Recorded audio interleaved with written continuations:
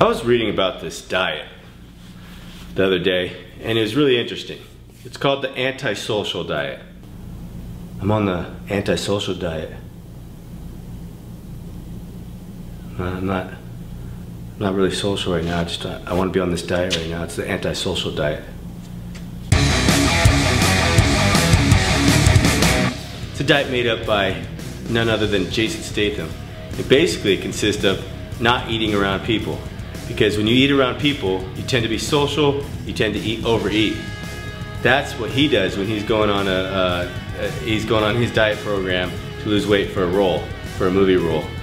I thought that was hilarious. So stop eating with people if you want to lose weight.